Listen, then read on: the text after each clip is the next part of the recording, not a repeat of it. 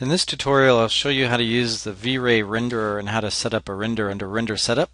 So first go to Rendering, Render Setup. And the first thing you want to make sure is that you have VRay set up as your renderer. So go to the Common tab and then to where it says Assign Renderer. And under Production, you want to select the little Settings button, hit VRay Advanced, OK. And then you should make sure that your material editor is also VRay. So you want to have Production and Material Editor set up as VRay.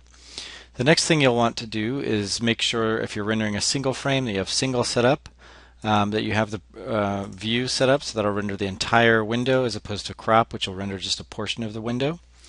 You also want to change your output size, so you want to make sure your resolution is high enough that when you print it, the quality will still be there. So usually you want to be somewhere around 2000, 3000, but you should really find the pixel size in Photoshop and input those values here.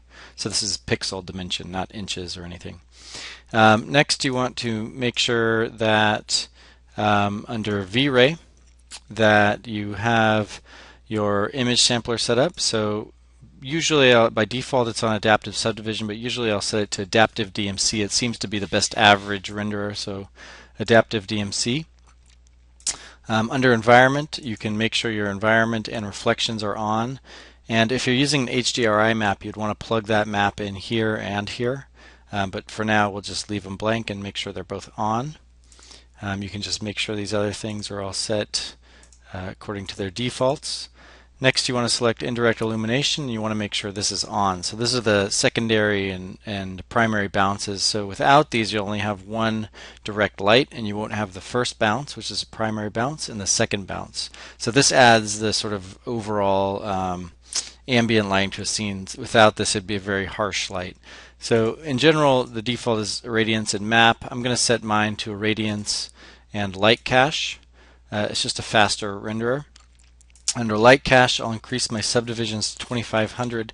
This will increase the quality just a little bit. You can also increase the sample size to 0.01. If you're doing a really high quality render, you can change this to 0.005, but really 0.01 seems to be good enough.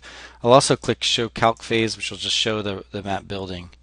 Under a radiance map, high is going to be pretty high for initial render. So usually I'll set this at medium and render my initial passes at medium, and then when I want to render my final rendering, I'll switch this back to high. But all the default settings are fine.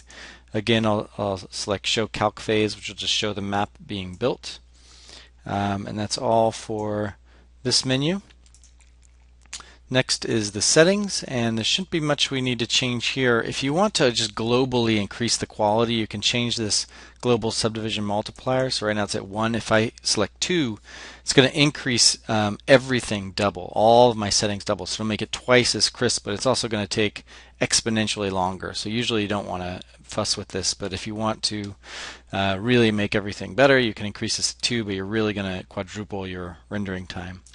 Under render elements, this is where you can add different channels. So if you want to add, for example, the material ID, which is always a good idea, that'll allow you to select numbers for each material you're using. So if you open up your material editor, each of these materials has a number assigned to it. So if you select one and then choose a number and choose a different number for each material, those materials will render out as a separate channel that you can then use in Photoshop to turn on and off layers and crop out different materials without having to re-render everything. And so that's the basics for render setup in VRay.